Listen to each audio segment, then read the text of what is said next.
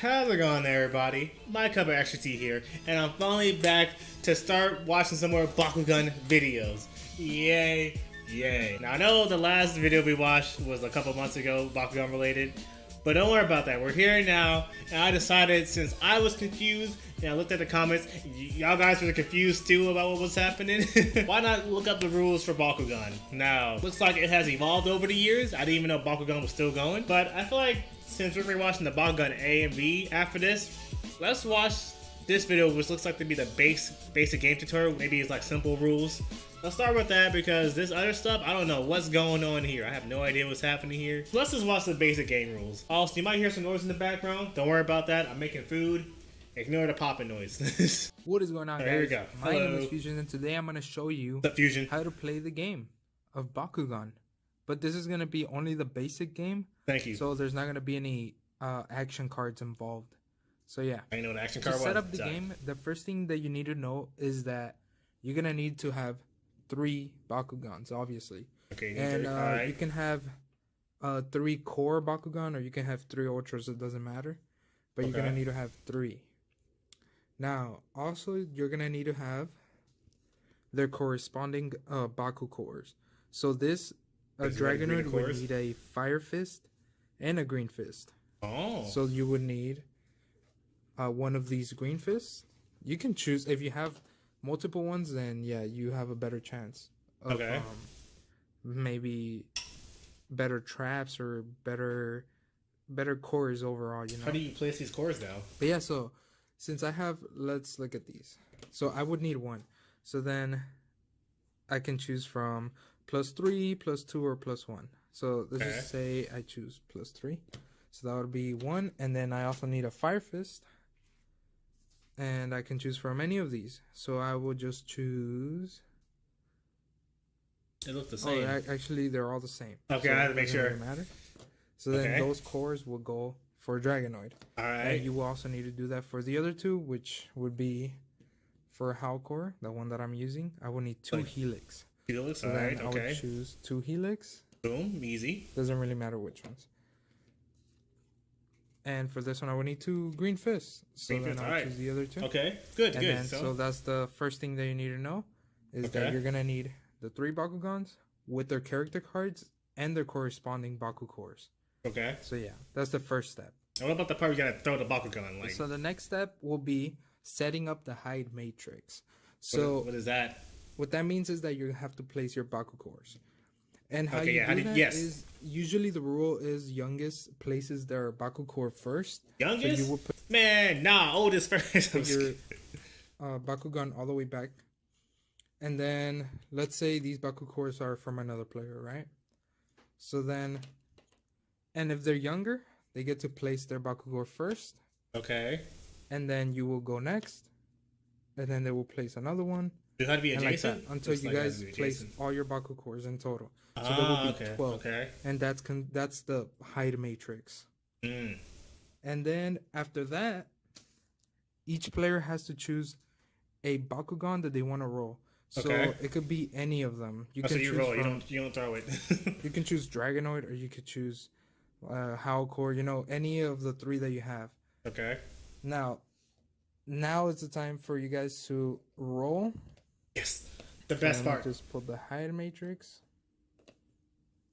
All right. So then, let's say you pick Pegatrix, right? Now, Pegatrix. You both have to roll from 2 card spaces away. So you will put 2 cards, and then that's about the distance that you have to roll. Mm-hmm. And now you both roll at the same time. So you can say like 1, 2, 3, go, and then roll on go. Okay. So then let's say it's like that. So you both roll. So it's 1, 2, 3, roll.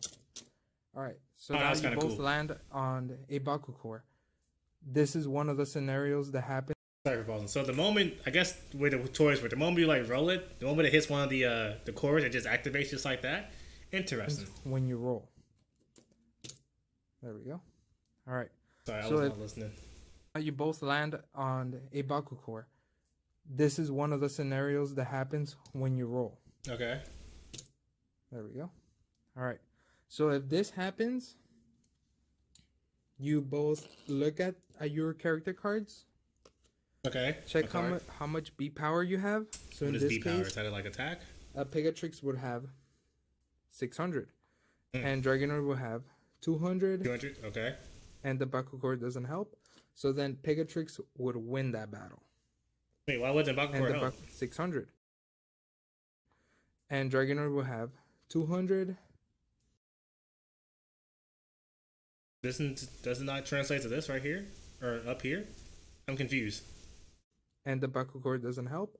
So then Pegatrix would win that battle. Okay. Because it has 600 and Dragonoid only has 200. Yes. That's one of the scenarios. So then Pegatrix wins. Another scenario would be you both roll, but only one person actually lands on a Bakugan. Yeah, can you overroll? That means that it's an automatic win. The person that opens up wins, and then the other person just loses because they couldn't land. You're skillful and then enough. The third scenario would be you both roll and you miss. None of you landed on the course. Meaning that all you have to do is just re-roll. Okay. And then again and again, just do that. Gotcha. So now that you know the three outcomes. Okay, that's pretty simple. It's pretty simple to understand. Now, I will tell you how to win. Yes, how do I win? Let's say Pegatrix won, right? So then he would stay open, and then your opponent will have to close their Bakugan because they lost. So they will close Dragonoid up. And once Dragonoid is closed, he doesn't want to close. It wants to be freed. Back to its He wants to be freed. All right. Okay. So now you have won one of the battles. And how you win the whole game is if you win once with each of your Bakugan. So you cannot use Pegatrix again. You would have to use the other two now. Gotcha. And once you open up all three, you win. Okay. And easy remember, if the B power is the same, you go by attack power. So what is the attack power? There's never a tie. You always decide. There's always a winner when you roll and you battle. So yeah, that's about it. It's really simple. Wait, what's the attack power? Is it this? Because wait, it doesn't have any cards involved. It's just literally you just roll, compare B power like we did. Compare B power, 600, 200, plus anything that the Bakugors may add. And so yeah. Oh, I see. So if it would have rolled on, if this part right here, this font right here was over here for Dragonoid, because Dragonoid rolled on a green fist core, I guess, it would have got plus 300 B, which is still the loss. Okay, I think that's what that means. I think. Yeah, that's it. And then Pegatrix would win. It would stay open, and then Dragonoid would stay closed. This looks simple, but they made a whole anime off of this. And still use Dragonoid until he stays open. And when I was seeing this anime with some crazy stuff, all three Bakugans are open, then you win the battle. I thought there's some more stuff in here. That's it. No, there has to be more. Yeah, guys. So if you liked the video, well, he did. Sure you like it. Like this, is like simple. And if I did something wrong with this basic game, I'm pretty sure I didn't because it's pretty basic. But if I did mess up something, make sure you comment down below so people will know. But I think this is it, and I will be doing another video on the advanced game. That one's probably really difficult. This is an advanced game? Well, shoot, maybe I got to go to the advanced game. And that one will probably be a little bit longer because it combines with cards, and then there's a lot more things. Well, thank you, there. Well, hold on, let me look up the advanced stuff now. Wait a minute, this is important to know. Even at advanced, yeah. We're going straight into this. That was loud. I'm not your father, what? There is absolutely nothing going on with me, Romeo. Of course not. You're not playing Bakugan, so I don't care about you, lady. No, who cares about her? Bakugan time. Alright, Fusion. We're back at it again. Let's see, got an intro this time. What's up, guys? My name is Fusions, and today I'm going to show you how to play Bakugan TCG. So, wait, is this, oh. Okay, so first of all, I've already made a how to play Bakugan basic game tutorial, so if you have not checked that out, make sure you go back. You watched that just now? Then come back to this one, because this is the Bakugan TCG, and it's a little bit more complicated since you're dealing with trading cards. Is this what they use in the show? The first thing... Wait, what year was this? You know what? Hold on now. We'll save this. We will save this. Maybe... You need to play the Bakugan TCG, you're going to need 3 Bakugan. I mean, we're already here. Might as well keep watching. And then you're going to need their character cards. These always come with their Bakugan when you buy them. Okay, yeah. So you know about this. And then you're also gonna need Take my food in a second. Baku cores. Each Bakugan on the top right corner has the Baku cores that this Bakugan needs. Exactly, we already know that. Yep. This Hydorus needs a green fist and a green fist. This Trox needs a. We know about that. We know about that. You can use what's that? a shield. And this Dragonoid needs a flaming fist and a shield. Oh, that so changed. Let's get those Baku cores out.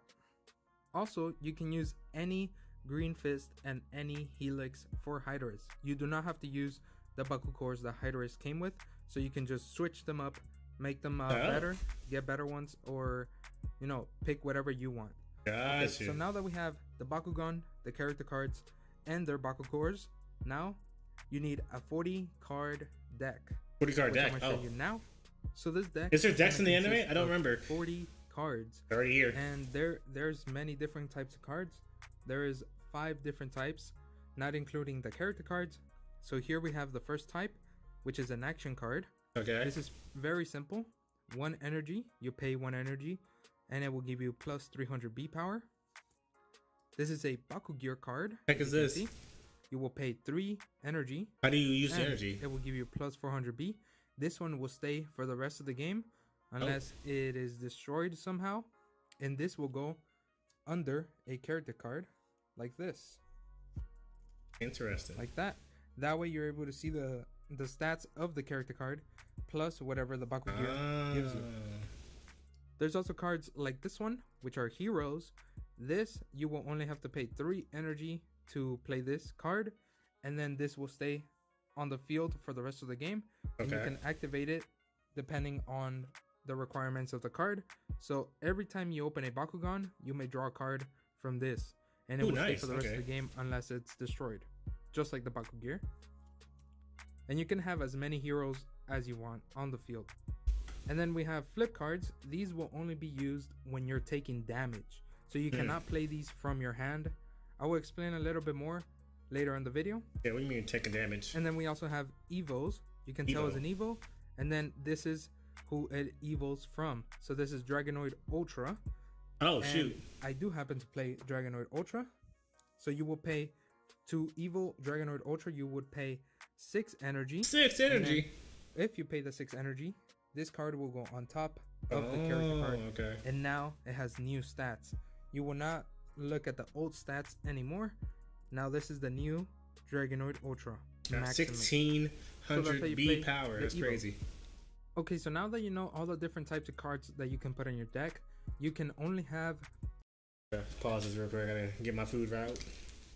Interesting. I think this might be useful when we watch this AMV. I could be wrong. I'm back. My food is out the oven. I think he's about to play the cards out so we can see what they actually do in the combat or actual game. Same faction cards as the same faction Bakugan that you have. What did you just say to me? Okay, so now that you know all the different types of cards what you just say to me? Put in your deck, you can only have the same faction cards as the same faction Bakugan that you have.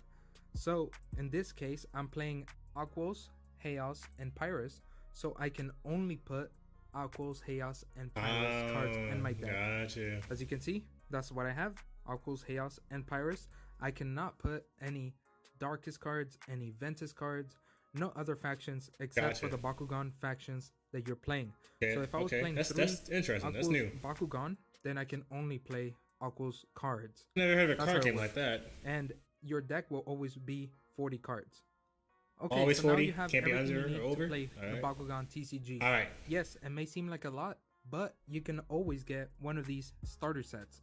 These always include everything you need to play the Bakugan TCG. You have the 3 Bakugan, the Baku cores, the character cards, and the 40 card deck. Oh, so nice. These are a good way to start playing. Oh, you need to play the Bakugan Pro card I suggest you buy one of these if you are barely starting to get into Bakugan.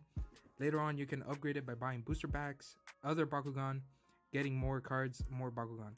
So this is a good way to start. Okay, now let's begin. I just want to roll it. I just want to roll it. So first off, you're going to put your character cards to the side. Yep. Like somewhere around here, you're going to put the Bakugans on top of their own character cards. Mm-hmm. You're going to shuffle your deck, of course. Shuffle it very good. Put it to the side. And now you're going to grab your Baku cores. Gotta set up the cores. Your opponent is going to do the same. And now you're gonna choose who's gonna go first. Because right now you're gonna be putting the hide matrix, which is where all the Baku cores are gonna be. So let's say I go first. I will put a Baku core first, which will go right in the middle between both of you. Then your opponent will put one as well. Then you go again, and then you keep doing this until you run out of Baku cores to put down. Too, yes. So now that the hide matrix is set up, you get to draw 5 cards. 3, 4, 5. Okay. 5. Can you mulligan, or like can you redraw if you got a bad hand? The first turn will begin once both of you and the opponent draw 1 card. The turns are taken at the same time. Ooh. So once you both draw, both have 6 the first turn will begin. And this is called the draw/energy phase.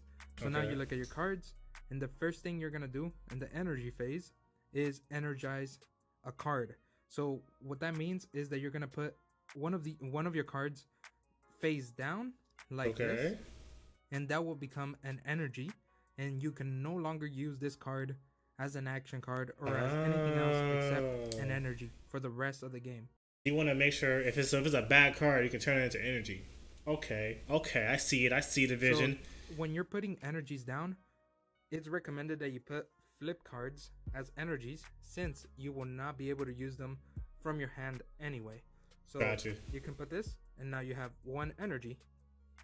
You can also play cards before the energy that wasn't me. Audio was weird right there. Ends, but you can also play cards before the energy phase ends, but that's only if you really want to. Maybe you can play some hero cards, because this will be very good if you play it before you roll, since the ability will activate once you open a Bakugan. Gotcha. So hero cards are pretty good to play in the energy phase, but most of the time you don't really want to play any cards. Alright, so now that both of you have put an energy down, now it's time to roll your Bakugan. Roll that Bakugan. You will Bakugan. be picking one of your Bakugan. Yeah! Let's say I pick Dragonoid, and then my opponent will pick their Bakugan. Let's just put Trox as their Bakugan. Okay, so now you're gonna have to roll. So first you gotta measure the distance from where you're supposed to roll. So from the closest Baku core from the hide matrix to you will have to measure 2 card spaces away. So this will be like this. Okay. That's 2 card spaces away, and then you have to roll from right here, from this far. Now that you're both ready to roll, you will count 3, 2, 1, brawl. Then you will both be rolling your Bakugan onto the hide matrix, and there's 3 different scenarios that can happen once you roll. Oh, Signature but for that, you want some in every twist. pretzels? Dots, sensationally seasoned pretzels. I don't. So you're saying you could travel back? Don't know how this movie is happening right now, but hey, you know, just hey, what do I know? I'm not a director at Hollywood. Okay, so the first scenario is if you both roll and you both miss the hide matrix, or you do not open your Bakugan, then you both just have to re-roll. The second scenario is, let's say one of you opened up and the other one missed, then the person that opened up their Bakugan automatically wins the battle, and you skip the battle phase, which I'm going to show you now.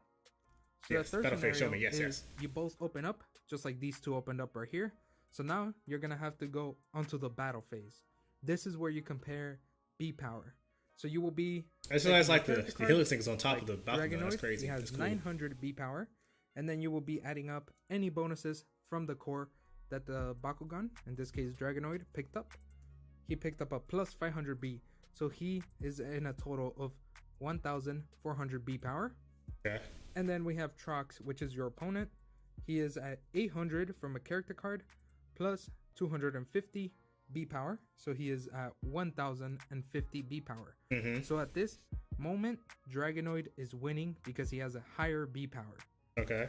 Now, this is a good chance for your opponent to be playing cards to modify his B power to try to beat you. Okay. Once I see where both the of cards you come into stop play. playing cards to modify B power, then the battle phase will end. The winner will be the highest B power. In this case, will be Dragonoid. He will be the winner. He will stay open, and then the loser will be putting the Baku core back onto the hide matrix wherever they want, and they will be closing their Bakugan and putting it back onto the character card. So would you want to like use your strongest Bakugan first, like for the first roll? Because that way the opponent won't be able to play any cards because it's like the first turn. But wouldn't it be better to just use your strongest Bakugan first just to get that win? Like that secure, like, hey, I won this battle. So you only got 2 more Bakugans left to like roll and win with? Maybe that's a strategy? I don't know. Keep it going. So now that the battle phase has ended, now you're going onto the victor phase / damage phase. This is where you look at the victor, which is the Bakugan the 1. You look at the character card and you see how much damage you're gonna do. In this case, you're gonna be doing 2 damage. Now you get to play cards to modify the damage. Now you can see if you have any other cards that can do more damage. So we have this fireball, right? So we will be paying 1 energy. Flip the energy to the side. That means you can no longer use this energy for the turn. And it will add 3 attack power onto Dragon. Oh, I didn't know you attack the player. So basically, now he will be doing 5 damage in total. How much damage do you have total? And your opponent can play other cards to lower your damage as well. So now we're going to be doing 5 damage. Let's just say that this deck is your opponent's. So you will be doing 1 flip card. So once you see a flip card, that means you stop. You look at the flip card. You see, in this case, we got confused. You get to stop a Bakugan. This means that you're gonna stop the attack holding a Flame Fist or a Magic Shield. So our Dragonoid has a Magic Shield, as you can see, meaning that your opponent can pay 1 energy to stop the attack. We've only done 1 damage, so he can pay 1 energy and the attack will stop. This is why flip cards are very important to have in your deck to be able to stop attacks, especially when there's team attacks, which I will explain. Team attacks? When there's team attacks, there's usually a lot of damage that's going to go against you. So if you have flip cards to stop the attacks, they're very good. So yeah, keep that in mind. So is the damage dealt? So now taking your cards down for the 3rd time, meaning that this is going to be your 3rd Bakugan opened, because the other 2 already stayed open since day 1. That means you're going to be doing a team attack. So when you're going to deal damage, you're going to have to add up all the damage from all of your 3 Bakugan. So in this case, we have 2 damage for Trox plus 2 from the core. That will be 4. Now we have Hydorus. He has a 4 but he carried a Helix. So meaning that you're going to get this effect as well. So he's going to get an extra plus. Wait. That you're going to get this effect as well. Yeah, he's going to get an extra plus 5. So that will be 9. Jesus. Plus whatever the core Jesus. So that will be 13. Which will make him 13 by himself. So we have 13. We have what's the max? So that's 7. How much health do you have? Plus the Dragonoid, which is another 2 damage. So that will be 19 damage. 19. So team attacks are very, very good because you're going to be doing so much damage. So in this case, this team attack will be doing 19 damage. So once you finish a team attack, you will be putting all your Bakugan into sphere forms, and all of their Baku cores will be going back into the hide matrix. And when all the damage is dealt, now you will be going into the end of turn phase. This is where you get to spend your energy that you have left, maybe to put some heroes down, maybe to evo some of your Bakugan. And then once both of you are done spending your remaining energy, then the turn will end. And the last thing you're gonna do in the end phase is recharge your energies so you can use them on the next turn again. And then you get to draw a card again, and the next turn will begin. Wait, so how do you... Yeah, thank you. Yeah, thank you. You're gonna have to do an extra damage after your opponent's deck is in the discard. So in this case, let's say Trox was attacking, and this is your opponent's deck. So you will be doing 2 damage plus whatever's in the character card, so that's 4 damage. So your opponent has a little bit of cards, and we have to do 4 damage. So let's say we do 1, 2, and he has no more cards, and you still have 2 more damage to do. So attacking means depleting their cards, or just discarding their cards in the discard pile. Okay, gotcha. I was like, what did the damage mean? Like, what does it mean to take 19 damage? That means you won, because he cannot take any more damage. He's done. So that's how you play Bakugan TCG. So basically you want to mulligan the person's simple, deck. So you guys can understand. Just make them discard cards if you still have after any that. questions at all, make sure you leave it down in the comments. Okay. I will answer all the questions that I can. I think I got it. And I think I got that's it, guys. Hopefully you guys enjoyed the video. Okay, cool. Hopefully you that guys was learned. nice. And make sure to subscribe to stay tuned for more Bakugan content. All right, Fusion. All right, Thanks for watching, and peace Thank out. you for the help. Thank you for the help, Earning your Fusion. degree online is closer than you. Stop that random ad. So you want to roll the Bakugan onto the Helix, basically the playing field, and you want to make sure you win that battle. When you win that battle, then you can attack the opponent depending on how much that little attack thing is. If you win with all 3 of your Bakugan, you can do a team attack, and then once that team attack happens, basically you reset. I guess you reset your Bakugan. You just do it all over again. Okay, that makes sense. That makes sense. Okay, I think we got it. I think we got it. Now, I don't know how helpful this information is going to be when we watch the actual AMVs, but hey, at least we know how to play the game, I think. So yeah, we're going to end the video right here. Next video is going to be us watching the AMV, because I want to use this newfound knowledge to see if I can put it to use when I'm watching this craziness, which I don't think is going to work, but a man can dream. A man can dream. So yeah, thank you for watching. My cup of extra tea is out of here. See ya, everybody. And for some reason, I thought you actually just throw the Bakugan onto the field. I didn't know you roll it, and it's a good thing we watched the advanced one, because I didn't know there was cards that you can use to like increase or decrease stuff that happens. I didn't know that. I didn't know it was like an actual card game too. That's cool. That's cool.